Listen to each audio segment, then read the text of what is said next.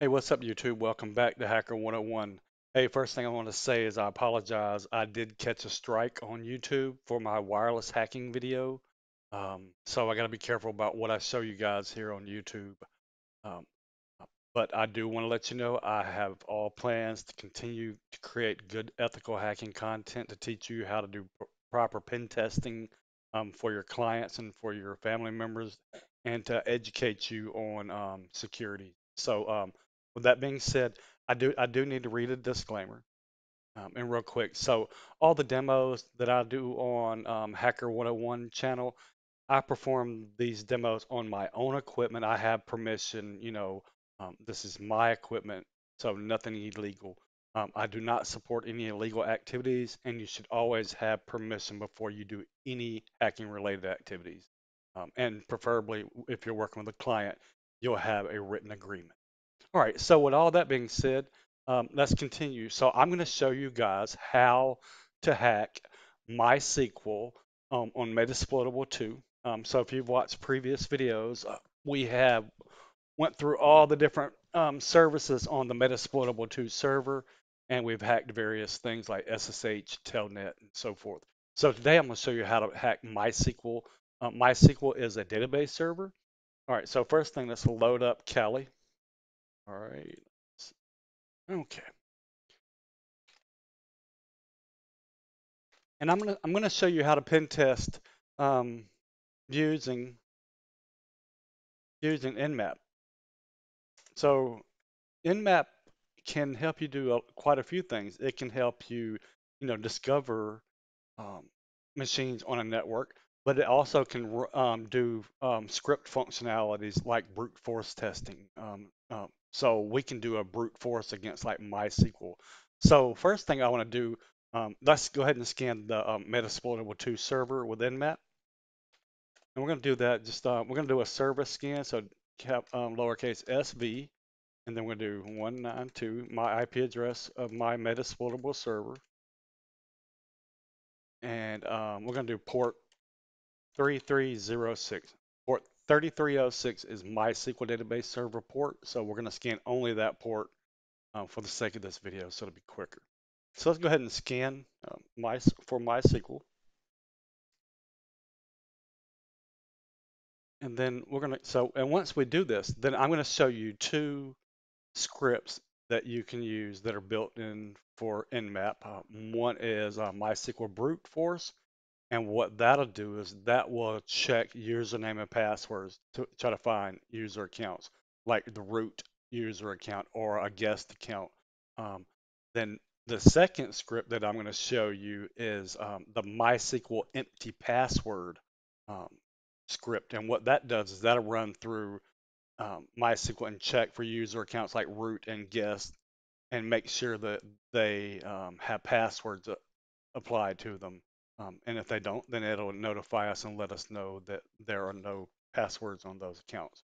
All right, so you see the Nmap scan ran. It came back, port 3306 is open. That's MySQL, MySQL 5.0.51a, and it's on Ubuntu. All right, so we have this verified. Our Metasploitable 2 server is running MySQL.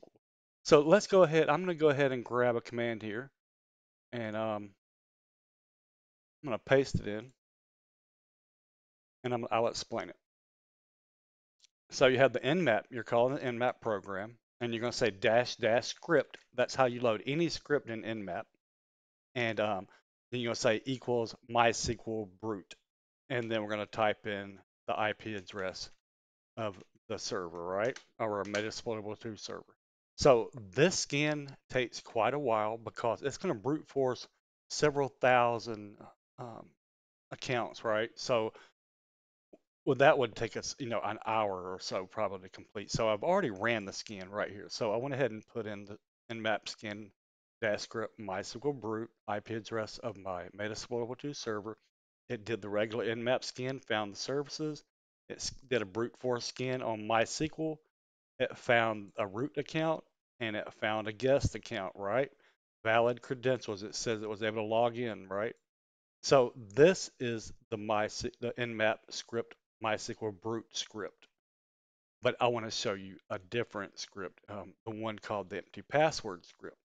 So now we have confirmed that there is a root account and a guest account on MySQL Server. So now let's use the Nmap script called MySQL-empty-password,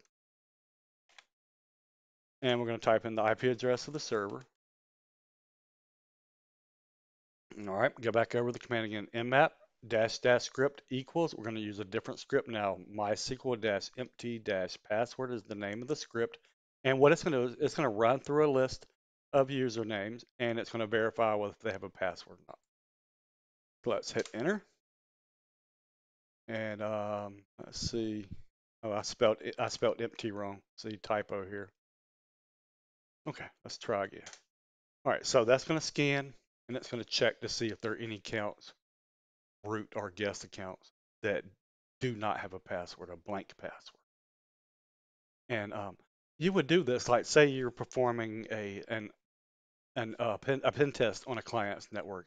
You find a MySQL server. You want to check to see if it has proper credentials on that MySQL server. Okay. All right, and we notice here it says the root account has an empty password. So this is telling me that the MySQL server running on the Metasploitable 2 um, on the Metasploitable 2 virtual machine has a root account with no password. So we can confirm that. Let's connect to MySQL. Type MySQL. Let's do, we're going to do log in as a user. So -u root -h for the host. And we're going to type in the IP address of the server. All right. And this is how you connect. And then -p. All right. And it says, all right, so we have no password on that server, right? So we're going to hit enter. And what I already knew about this error right here, but I wanted to show you, just in case you didn't have the error, how to do it. But if you do get this error, just type in that is dash skip SSL.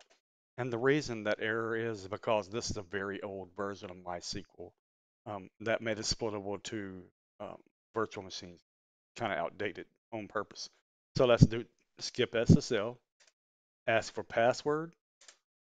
Aha, no password. We have MySQL access on the server, right? So what we did is the MySQL server using the MySQL brute script in Nmap. We found that it had a user account called root and a user account called guest.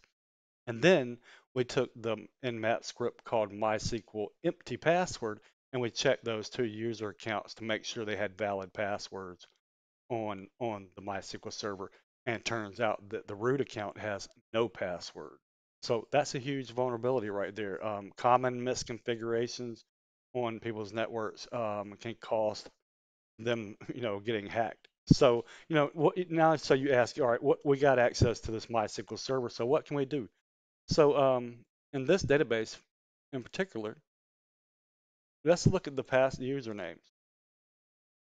So we'll say select user from the host and the password. Let's view all the MySQL usernames, right? So we can see what their passwords are. And you see root and guest, they have no password, right? And then you got this other Debian system maintenance account that has no password, right? So this is particularly vulnerable operating system, you know, but you do find people that misconfigure servers all the time when you're performing a pen test. So I hope you learned something from this video. And hit the subscribe button, and I hope to see you guys in the next video. Thanks.